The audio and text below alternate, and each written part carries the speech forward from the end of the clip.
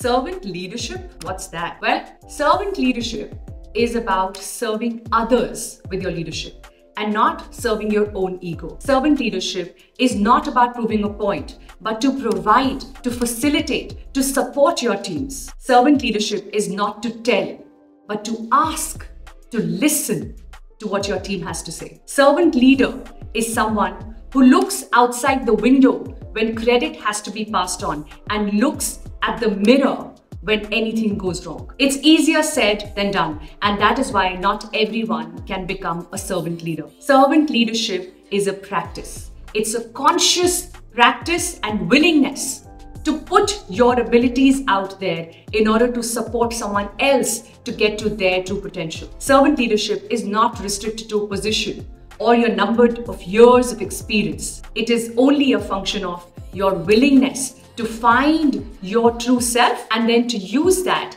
and bring that out to help others so they can find themselves too in whatever role they play when they are in your proximity.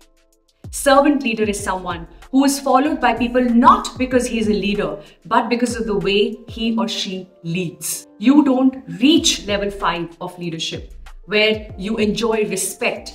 You attain that level of respect by people by becoming a servant leader first. Servant leadership is not a choice for those who are leading with purpose. It is a commitment for those who truly believe that they are wherever they are to make a difference in the world around them. Each one of us has the ability to do that, and each one of us must take this as our personal responsibility to add, to contribute towards everyone else around their growth, their life, and their success, because only then will you truly enjoy the real meaning of success. Servant leadership has principles that need to be followed, and every principle will help you fall in love with yourself first. So let's start practicing on servant leadership. Let us bring in the ability to serve others with our ability to lead.